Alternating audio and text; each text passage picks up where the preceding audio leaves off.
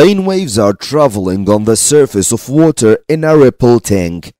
They are moving from a region of deep water into a region of shallow water. Figure shows the wavefronts of the wave from above. A. State what happens at the boundary, if anything. 2. The frequency of the waves, the speed of the waves, the wavelength of the waves.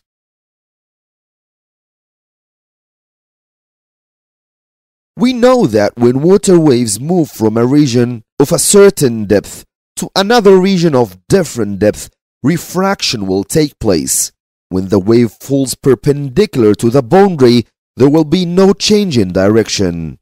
To answer this question, we must know if our wave is coming from deep to shallow or from shallow to deep. The answer will be different.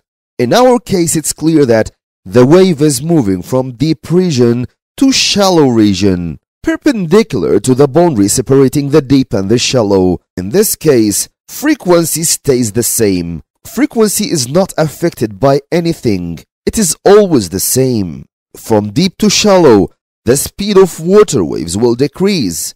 Also, the wavelength will decrease. Of course, if the water waves were moving from shallow to deep, the opposite will happen, but the frequency will stay the same. Question B. Describe the motion of a molecule on the surface as the water moves.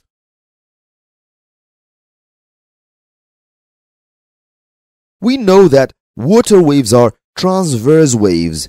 So, if water moves as shown, are moving from left to right, for example, this means that the surface of the water will move up and down, perpendicular to the direction of the wave. The answer will be molecules move up and down, perpendicular to the direction of wave propagation. Question C.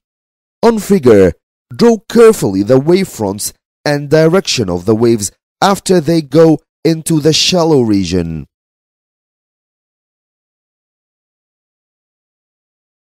In this question, the wave is not falling perpendicular to the boundary. It is incident with an angle.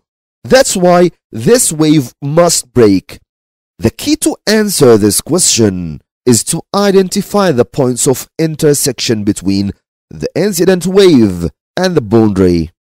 3 ways of thinking here. 2 of them are incorrect, and only one is the correct answer. One student may continue the wave as shown. In this case, the wave didn't break. The wave didn't change direction.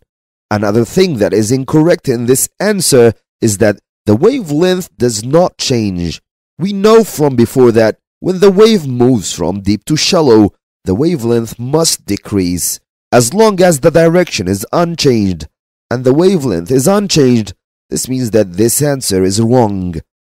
Let's see another way of thinking.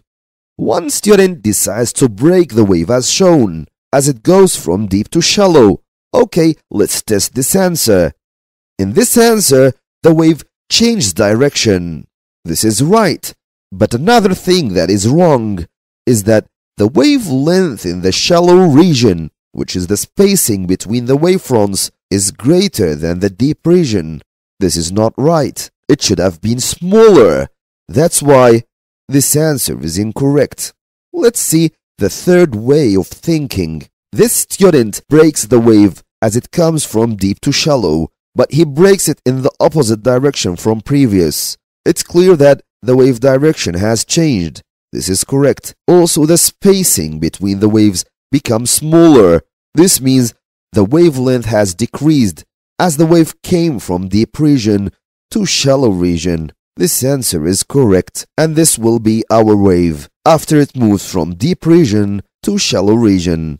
3 marks are given by the mark scheme for wave changes direction correctly. This is 1 mark. Refracted waves are parallel and equally spaced. This is the 2nd mark. The 3rd mark is for wavelength must be smaller in shallow region than in deep region.